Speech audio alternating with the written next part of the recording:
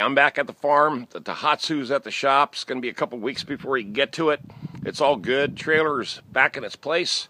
But let me show you what I did last Sunday out here. Well, it was cold, misty, and rainy. And I just got finished with that 3-day caulk job. So I grabbed Jim first thing this morning and we hauled the Tohatsu over to the shop. And now I'm back here. It hasn't rained here in about 4 days, which is good. But as you can see, I still got my little mud pit.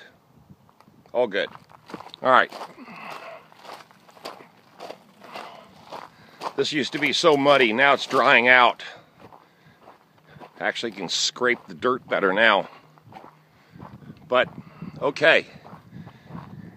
You know I've got this jungle right here. And that's what the Tohatsu was for, to dig all this out. But this is what I did by hand. And a chainsaw. And about 6 hours worth of work.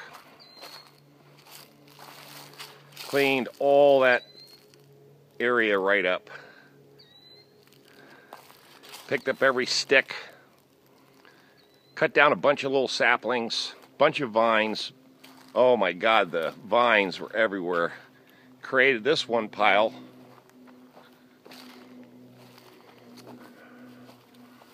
But you can see it's starting to get nice and clean in here.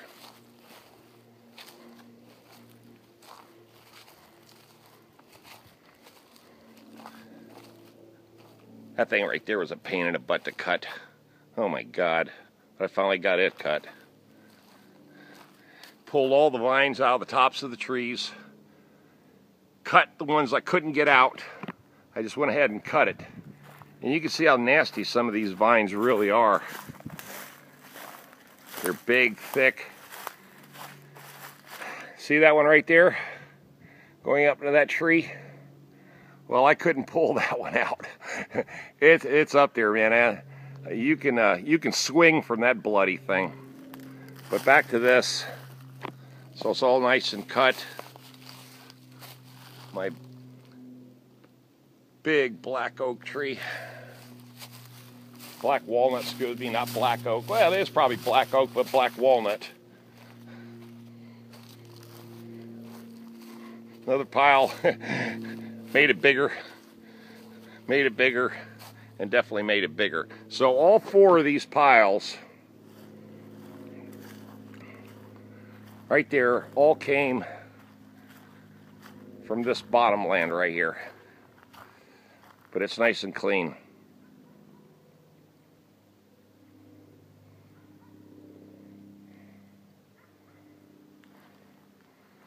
All nice and cleaned out. I got a long ways to go, but man, this is a big improvement. Real big improvement. Okay. Hey guys, how's everybody doing? Hope everybody's doing well. Yeah, major improvement here. I had to finally get a handle on this side of the land, the high side, to try to clear up enough of this land coming towards the back of the property that it so I can start putting some infrastructure up. That's probably the best thing to say. I got to build this fence. I'd like to build a little run-to shelter in here and build another internal fence, like some pens and cages for some farm animals.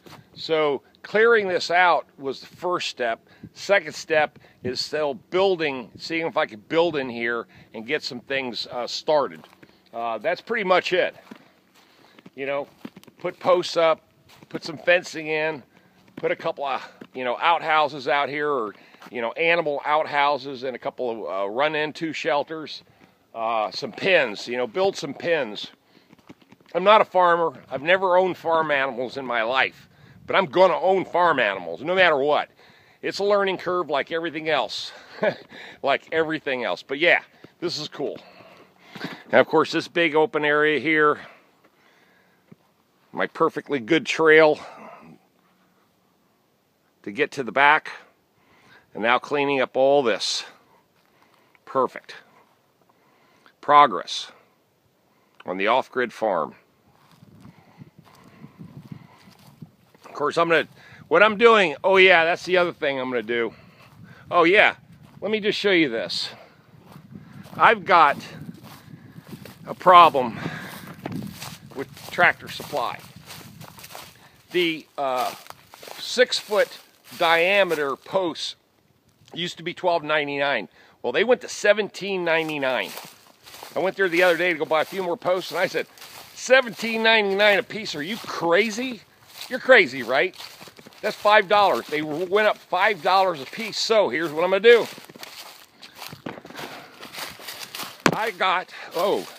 There we go, got hit by a stick. It's dangerous out here. I got cypress trees, a bunch of them. And guess what? The perfect diameter. Look at that. I got at least 15 of those out here. So no problem. Cypress trees I've got. There's another one. And there's another one. There's another one. So right here in just this area, 1, 2, 3, 4, 5. And there's another one over there, 6. I got 6 right here. Perfect. Okay, I'm gonna start harvesting my own posts out of these, the cedar. Like I said, got plenty of them out here. Might as well use them. And the cedars have got to go anyway, so I might as well put them to good use. All right, let me end this video here before my camera runs out. Love you guys. More progress on the off-grid farm. My Tohatsu's up at the shop. Just got off that big job, all good.